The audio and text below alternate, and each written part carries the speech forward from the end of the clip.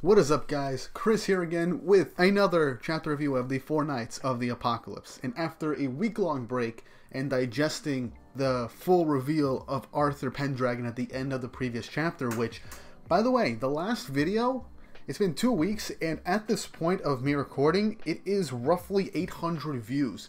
That is the most viewed video out of all of my Four Knights reviews, as well as my manga reviews in general. The only one that is beat up right now is with 1,000 views is my first review of Blue Exorcist. So that's actually a really fun thing to do, and I honestly hope that future review videos will get those types of views from this point onwards, as I do see these videos continuously getting more views week after week. So this Four Knights content is basically carrying this channel at this point, and I am just so happy, and I'm glad that you guys are enjoying my content. So I will promise to make more Four Knights content outside of the chapter reviews sometime in the future. Maybe I'll do a video explaining what we know of Percival's powers and maybe what possibly happened to King Arthur. But at the moment, I'm not entirely sure. That's just, me speculating at some point. But before I get into the actual video, don't forget to like and subscribe to the channel. Hit the notification bell for updates on future videos. It really helps. I'm currently at like 650 subscribers, and with the pace that my channel has been gaining steam, hopefully by the fall, if I stay the same pace, I will reach 1,000 subscribers. I expect by the end of the month, I'm hoping, I will reach 700. Because as of this point, my subscriber count has been increasing 100 every single month. So if things go well, then I could actually reach 1,000 views, 1,000 subscribers. So I'm just ecstatic. The channel is growing very quickly, a lot quicker than I thought it would. And I honestly wish I started covering stuff like 7 Deadly Sins earlier. But yeah, all that out of the way, please subscribe to the channel to help me get to that 1,000 subscriber mark. Like the video to show YouTube that these videos are actually being viewed and liked by other people. And also don't forget to check out my Patreon and help out with the channel, as I do have some rewards on there. The Patreon-only Discord, as well as access to polls and special requests for particular reviews and video topics. And also don't forget to tip me over on coffee to help add a little extra something to make sure that I can keep these videos going. But without further ado, let's get on with the video. As we all know, last week Arthur's full-on reveal was something that was just incredibly hype and was pretty much the main focus of the chapter, despite it only being a few pages at the end. We get the aftermath of Sistana, Percival kind of contemplating over what's going on, and the possibility that maybe one of the 7 Deadly Sins is connected to Sin the Fox, thus giving us a bit more speculation on who Sin might actually be. But this chapter starts off directly after chapter 22, and this chapter is very aptly called Arthur Pendragon. We start off with Ironside kneeling before Arthur, and basically Arthur just somewhat talking down to Ironside, saying how disappointed he is and how difficult it is for him to understand how he managed to get bested by one of the Four Knights of the Apocalypse, and that he failed to destroy Leonis, the largest force that they have to deal with. And hell, it even makes it worse that it's embarrassing that he lost to a child, even if he was a member of the Four Knights of the Apocalypse. In fact, one of the Four Knights that is a child, in fact. Ironside says he'll accept any punishment, but then we get a nice menacing panel of Arthur looking at Ironside, saying that he likes that aspect of him, as something grabs Ironside's arm and pierces through his chest. And we see this demented, demonic, chaotic panel of just these chaos beasts grabbing at Ironside, piercing his chest, biting him, and then bleeding and shit. I feel like this is something that would be straight out of Berserk. I honestly think Nakaba Suzuki is honestly is actually really going out of his way with these chaos powers. I think this is something that he's been wanting to do, considering how much effort he puts into panels involving chaos creatures and the power of chaos in general. So yeah, Ironside's gut is basically being pierced. He's spitting up blood. And Arthur begins to monologue. And I'm going to say this word for word right now. Arthur is stating that a land with no pain, no sadness, where no one is left exposed to any kind of threat or calamity. That is Camelot, the everlasting kingdom. But between the 7 Deadly Sins and this new quartet, as long as these threats remain, we will never have true repose. And I like that in this panel we actually get to see Arthur's black eyes. When he's, because as we know from the end of the Seven Deadly Sins, that helps signify that he is using his chaos powers, and is a full sign that he is the king of chaos. He then goes on to say that from the past holy war to the one that was 16 years ago, mankind has basically been sucked into all these different conflicts from other species, and has basically suffered from it. But Arthur wants to free Britannia for mankind, and that's why he has to protect Camelot, because he believes that the kingdom will actually bring forth this dream of his and help keep humanity safe from these particular different conflicts and other species. Now, I'm still very curious as to what brought upon this ideology for Arthur, as yes, before he wanted a kingdom, an everlasting kingdom, a place that, well, everyone can be safe.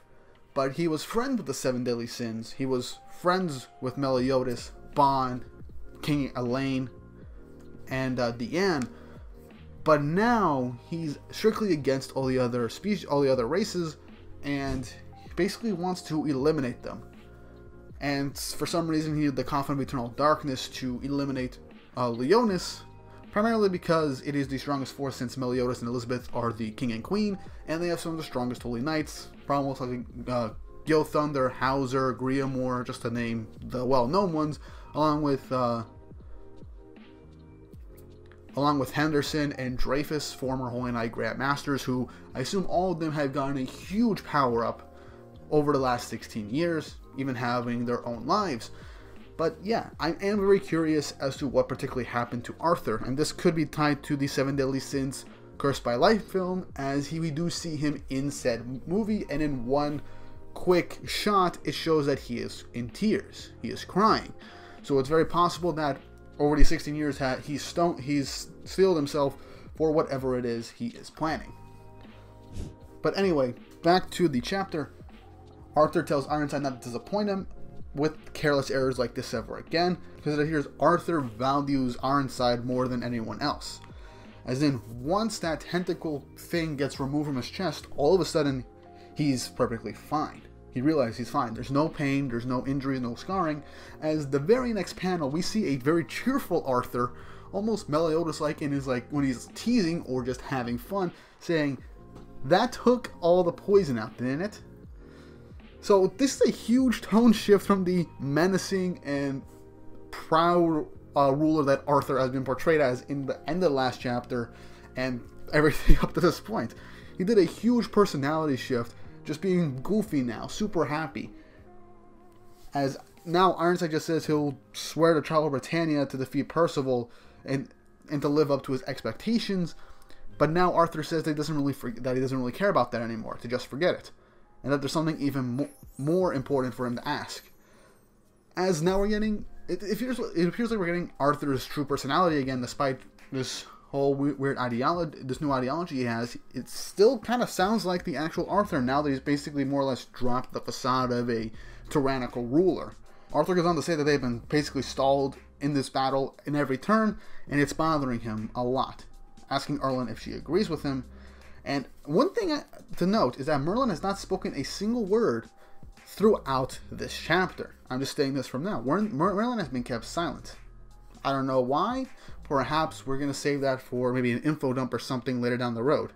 But anyway, Arthur is basically asking him if he knows why they've been stalled this whole time, and it is because of something called the Vision. And that's how they've been able to basically learn of things from the future and intercept their attempts at every single turn. And Ironside is asking if he wants him to retreat it. Arthur just says no, but that's a nice guess. He wants something more important. And that also they'd be on the lookout for something like that. He's found something even better, and as Ironside asks this, Arthur just looks at him with a smile saying, "I'm asking you to search for my bride." As on a bit of a confused look on Ironside's face is like, what?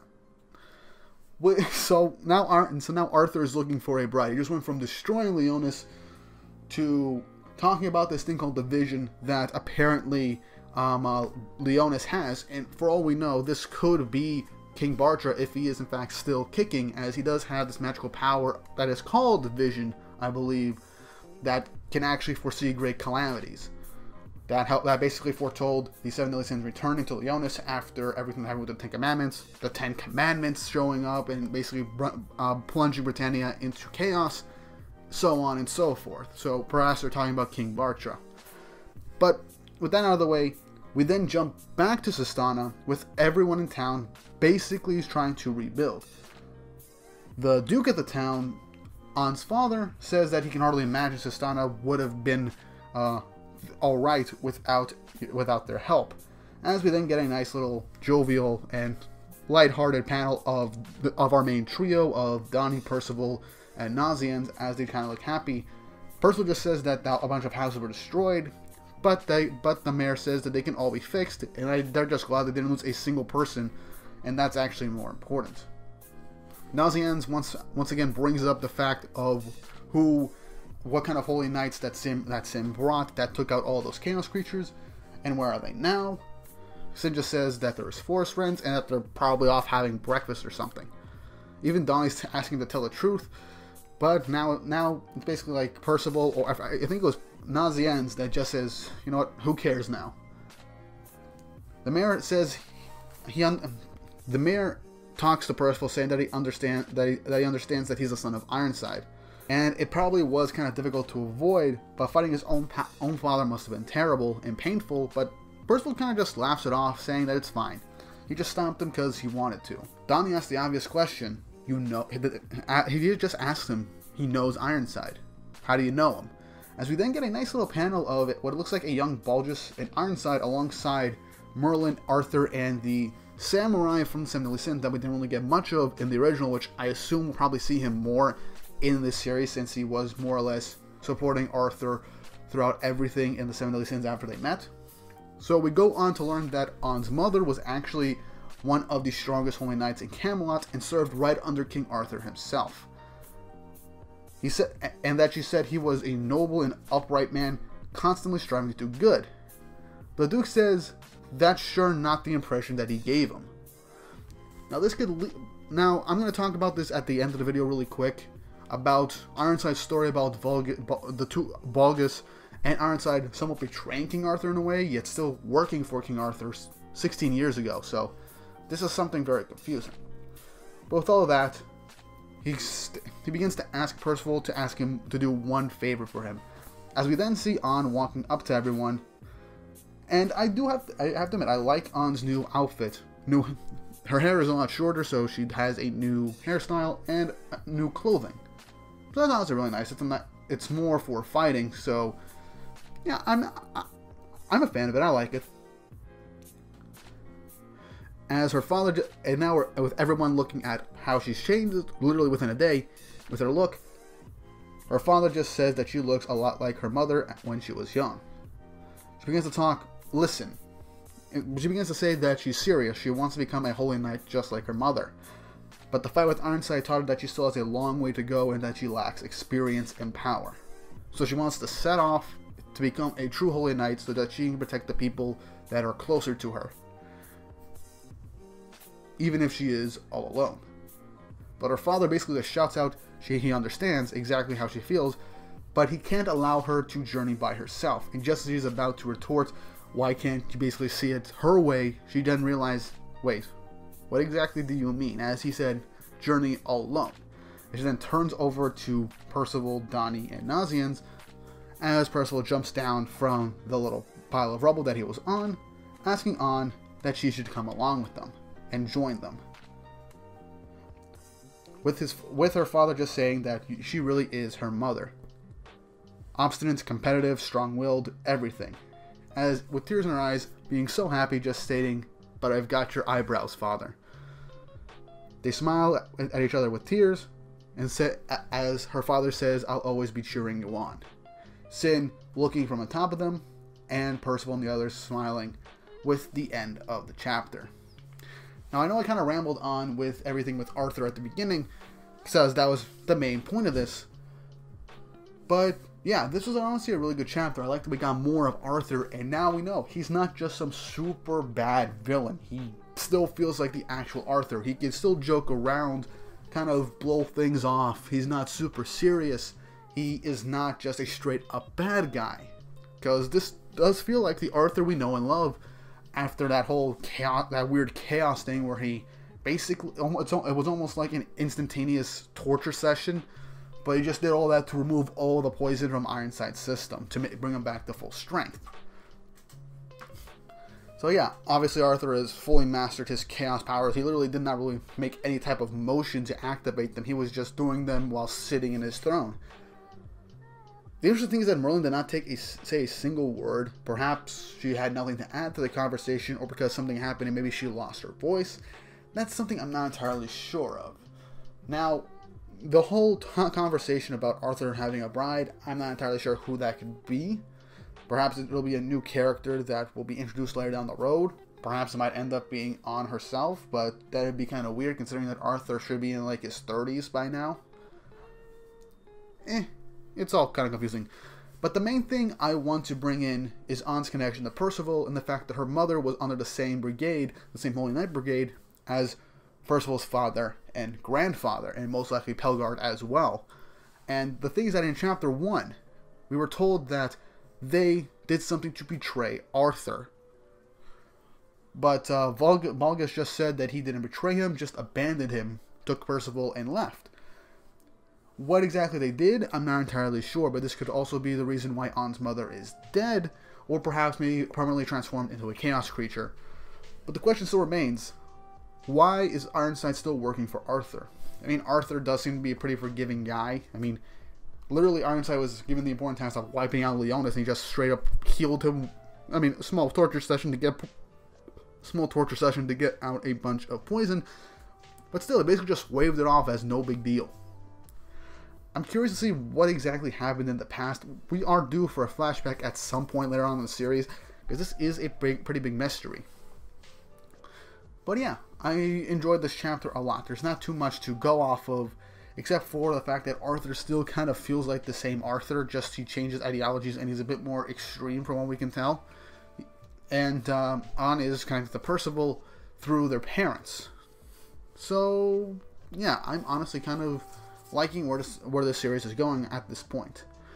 I don't really have much to add other than the fact that we're going to begin our trek to Leonis now, and they have still have the exact same part of the Conflict of Eternal Darkness that Meliodas had in the original series.